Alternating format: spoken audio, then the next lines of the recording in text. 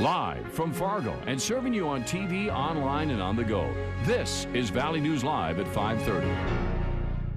We did not know about it, but I mean, it just weren't sure where to turn in at first.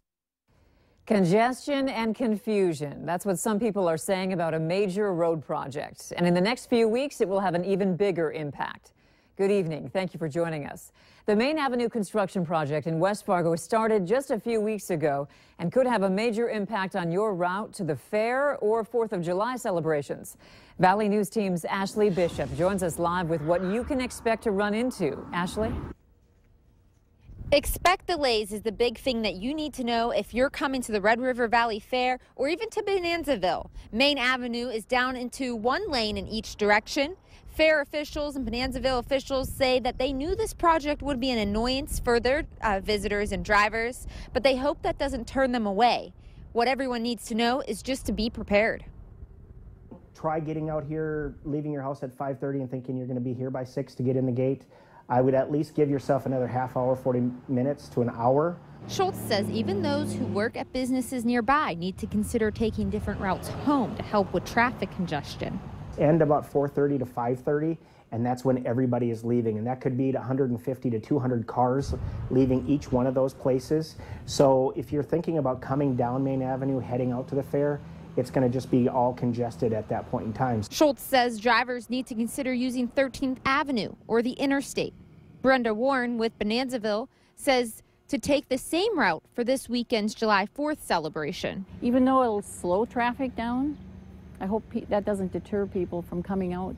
Warren says she feels the project is moving quickly, and visitors are navigating their way through the orange cones. Just weren't sure where to turn in at first, but I mean, there is a sign there, so just got to look out for that Bonanzaville sign on the arrow where to turn in. And it was fairly easy once you knew that the construction's here and that, you just had that turn off just to go a little past it. Now, Bonanzaville plans to add additional signage for this weekend's July 4th celebration that is sponsored by Valley News Live.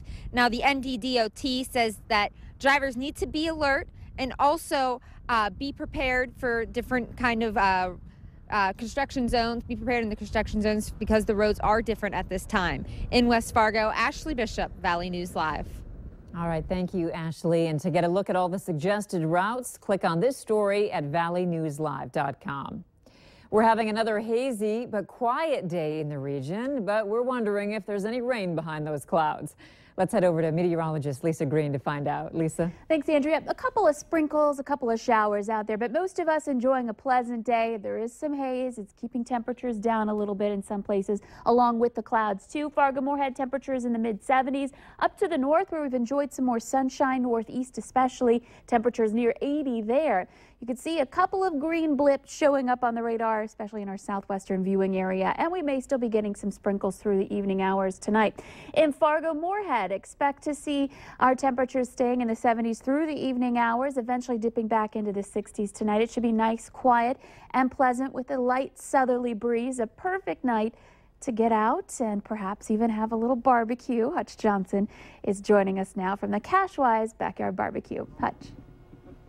Lisa, I got to tell you, the weather couldn't be more perfect. Once again, we're lucking out here at the Cashwise Backyard Barbecue, and we are in Fargo in Gordy Johnson's backyard. Tough last name to remember there, Gordy. Right. Tell me where you signed up. Cashwise on 13th Avenue. All right, now you got a big crowd here. They look hungry. Who'd you invite? I got a couple friends here and brother-in-law, nephew. Cool. Now, would you recommend that people sign up for this? Was it hard to get ready for? Did you have to do a lot of work? Nothing, hardly at all. Just set up some tables and chairs and just put your name in the box. All right, very good. Those steaks are ready. There's one with your name on it, so you better get in line. I got to tell you, things are off to a good start here at the Cashwise Backyard Barbecue. Can't wait to taste test one of these steaks for myself. Andrea, back to the studio to you. Sounds good. Thanks, Hutch. The family of NDSU student Tom Bierson is urging people to cooperate with law enforcement by taking lie detector tests. Greg Bierson contacted Valley News Live today after a friend of Tom's posted a plea on social media yesterday. In the statement, the family says it's time for everyone to work with law enforcement and bring justice to their son. Tom Bierson disappeared from North Fargo last fall and was later found murdered in Moorhead. If you would like to read the full statement, head to valleynewslive.com and click on this story. The Minnesota Attorney General has filed a lawsuit against Student Aid Center Incorporated. That's a Florida company that promised to help borrowers get their student loans forgiven. The company charged people as much as $1,500 for enrolling them in repayment plans or consolidation loans, which the borrower can apply for on their own for free through the U.S. Department of Education. The company is also accused of misrepresenting information to its customers. If you would like more information about the U.S. Department of Education's free loan repayment programs, head to valleynewslive.com and click on this story. After a year and a half of passionate debate, medical marijuana is now being sold in Minnesota. The latest numbers from the state health department show 65 patients having been approved to buy the medication, which comes in liquid and pill form. One woman has a 17-year-old son with epilepsy, and she says the medical marijuana could save his life. He has sometimes hundreds of seizures a day. He has a lot of complications from that. So, I mean, if we can have relief from even part of those, that could potentially increase his quality of life tremendously. It could extend his life tremendously, quite frankly. I mean, it only takes one seizure to end a child's life. 2 distribution centers open today. A total of 8, including one in Moorhead, will be open by the end of the year. With the holiday weekend just around the corner, many people will be heading to the lakes to enjoy time with family and friends. But before you hit the water, the North Dakota Game and Fish Department wants to remind us to be safe and that accidents can happen. They say one of the biggest problems on the water is that too often many people believe they're invincible.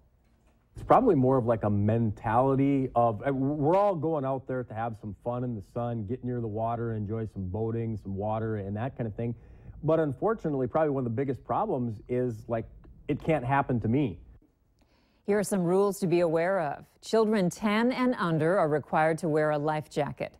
People doing water sports also need to wear one, and boats need to have them handy for all passengers on board. It's time again to travel around the Red River Valley to find another small town serving up some big, delicious flavors. Valley News Team's Christy Larson went to Flom this time.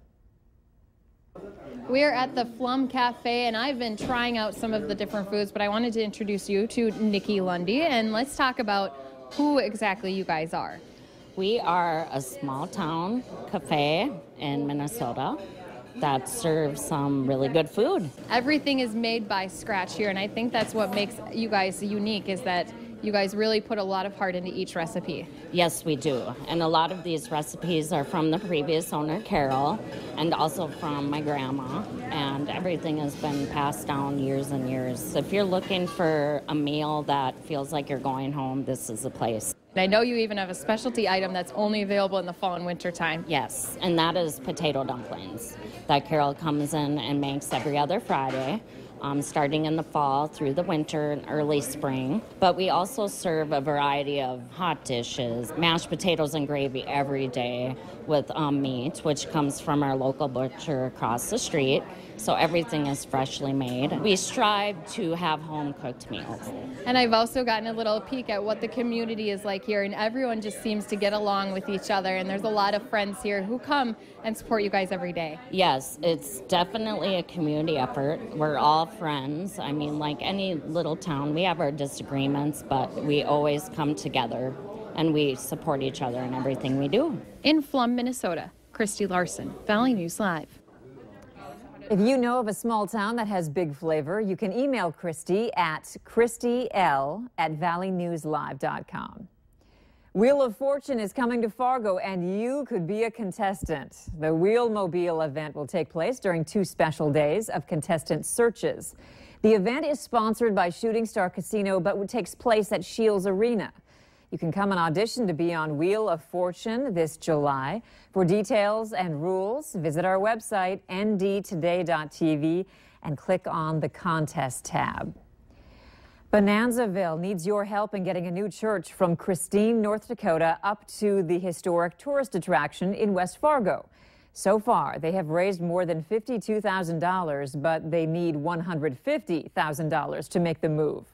Last July, fire heavily damaged the St. John's Church at Bonanzaville, and it had to be torn down and hauled away. Officials estimate the 30-mile move for the new church will cost $3,000 per mile. Bonanzaville hopes to raise enough money to move the church before snow arrives. We don't want to spend money until we have the money, and that's why we're waiting. You know, we want the money in hand so that we know that here's the money and it's ready to move. Officials say all donations are welcome, and if you would like to contribute, you can write a check to Bonanzaville or sponsor a mile needed for the move.